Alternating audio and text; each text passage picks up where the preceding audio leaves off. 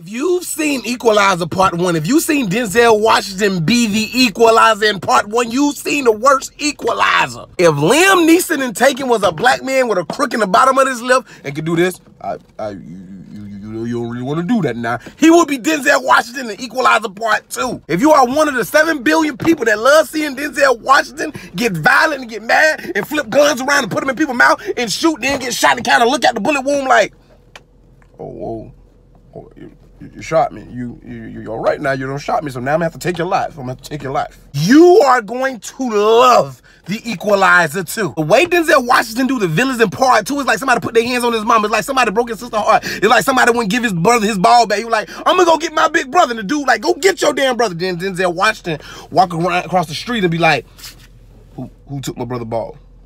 You did it. You took his ball? Denzel Washington went full Steven Seagal at one point. I mean, your bones don't even sound like that when they break. I mean, like, bow, bing. Like, it sound like meat dropping in the Winn-Dixie and you picking up, looking around to see if anybody saw you drop that meat. Denzel, this probably ain't gonna get you no Oscar. This gonna get you a cult favorite. This gonna get you cemented in the minds of action movie goers. Denzel, please do a Part 3. I don't know what Part 3 gonna be about. I don't know if a Part 1 coach gonna make your child mad. I don't know if the person in the checkout line gonna not give you the correct amount of change back and you gotta go eliminate everybody in their life and in their past. But I will be so up for a Part 3.